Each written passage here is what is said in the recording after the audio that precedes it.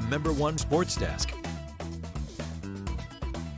The Valley Girls Junior Open Golf Tournament kicked off today at the Botetourt Country Club, featuring 10 prep players and 14 future nationals, all affiliated with the prestigious Peggy Kirk Bell Girls Golf Tour. It was the hottest day of the year, so first off, I'll give it to these girls. True athletes playing in the heat and on one of the toughest courses to walk in our area. All right, let's head to the 17th green. There's Don Holiday Scholarship winner Taylor Davis. She made par here with this putt, finished 10 over 72 today.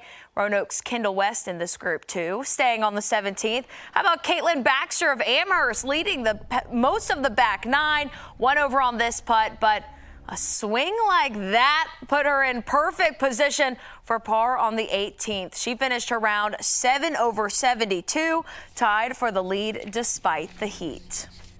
Definitely made me I had to dig down deep, and I had to be like, it's okay, it's the weather. Everyone is having to play in this. It's not just me, so I just have to push through. But tomorrow, I need to just keep putting my tee shots in the fairway. Today, I definitely got that working better on the back nine, which was good.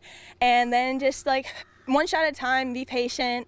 That's what my coach tells me. She's like, be patient. You gotta take it one shot at a time. And so I'm just gonna do that tomorrow.